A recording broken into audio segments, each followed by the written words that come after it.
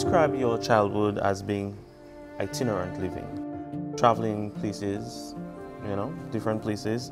How has this shaped your thinking of the world? It's not a good way to have a childhood, I have to tell you that. I mean, my father had just qualified as a doctor and was trying to sort of find himself a place to be. So I was born in St. Lucia.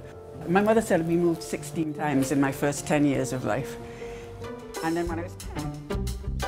Voices of the underground coming on the rebound.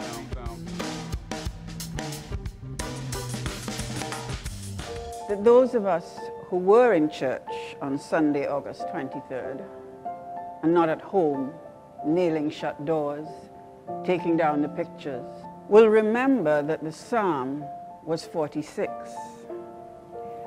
Therefore, we will not fear.